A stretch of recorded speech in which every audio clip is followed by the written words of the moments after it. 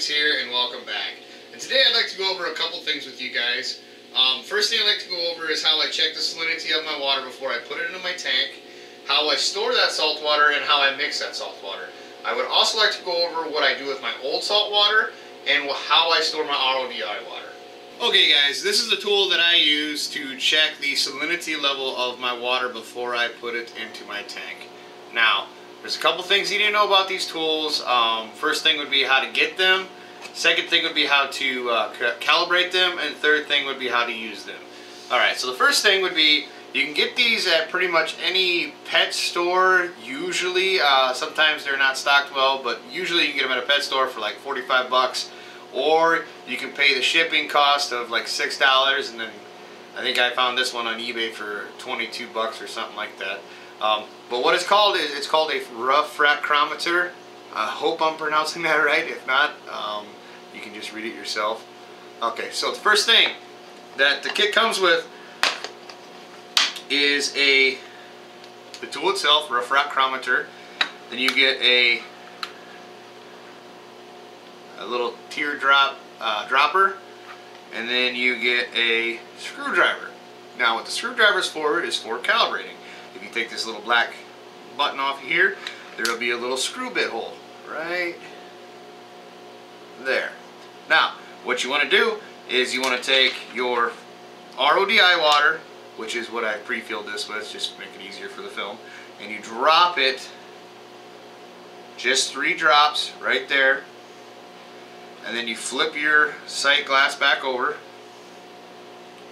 I kind of tip it a little bit to get the water to come back up to the top to get all the air out of there. And what you want to do is you want to look through the eyepiece here into a light source and take your screwdriver and adjust that little tiny screw in there until the blue and the white line separate right at 0. And then your tool is now calibrated. So now what I want to do is I want to check the salinity level of the salt water I'm mixing right now for my tank. So what I want to do is I want to clean this up real good. Any kind of soft fabric to wipe away the water will work. I usually just use my sleeve or a rag, microfiber rag. Basically nothing abrasive because you can put scratches in the glass. Sometimes I'll use the bottom side of my shirt. And there we go. Now it's ready to use again. Now, I'm going to go get some salt water. I'll be right back. Okay, we're back with some water out of the container that I'm mixing salt with water in, and I want to check the level of it right now. First thing you guys should know is that the research that I've done says that you want to keep your water level in between 34 ppt and 36 ppt. I try to maintain 35. It's kind of hard to do. Just remember that it's not a real drastic thing. I mean, if you drop low or you go high, a couple minor fixes over a couple days and you'll be fine. Your corals aren't going to die right away and your fish aren't going to freak out. It's just what you kind of want to shoot for. So, okay, now we're going to test the salinity of the water that I've mixed up over in the off screen here. What I want to do is I'll just do the same method of 3 drops that I use to calibrate the tool. You flip this over and then you look into the eyepiece.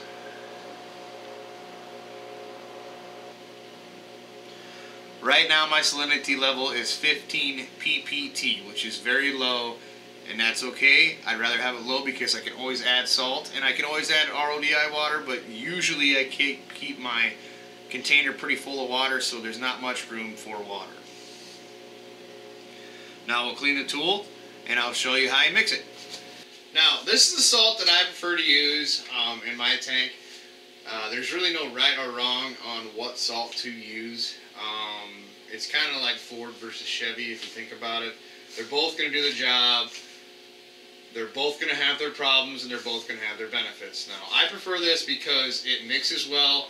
It doesn't leave a real nasty film per se in the tank. In the mixing container, you know, you want to leave it in there for a good day.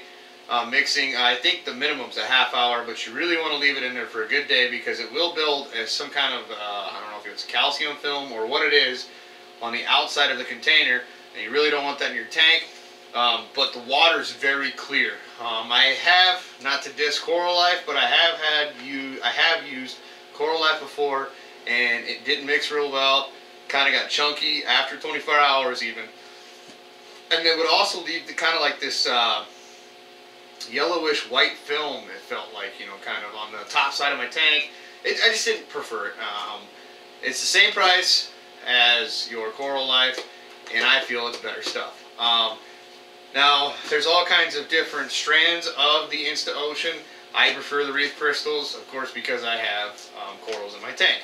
Now, you can get this online for like 54 bucks free shipping, and it will treat up to 200 gallons. That's a lot of salt. I believe at Petco it'll cost you like close to 80 bucks for 160 gallons.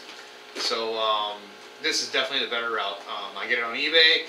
It usually gets here within a week or so. This is the salt I use. It comes with 4 bags of salt in the box. Sometimes they're damaged. It's just the risk you take with ordering off the line. But what I'll do is I'll open 1 bag at a time, and then I've got a couple buckets that I'll split the salt up to kind of keep it airtight. I don't know if it really needs to be, but I just prefer to put it in buckets to keep it airtight, and then I'll add it to my salt as I need. So, okay, so what I have here is my mixing station for water for my tank. Now, I have 2 32-gallon trash cans with lids on them, and I have my RODI unit right here. And what I use these trash cans for is one stores RODI water, and then the other one will store my salt mix, because you want to let it sit for 24 hours to completely dissolve all the salt before you introduce it to your tank. Now, with Reef Crystals, you want to mix your salt water, half a cup per gallon. What I've always done is I will fill this container up to a certain level, and you know, I just go by this rib right here.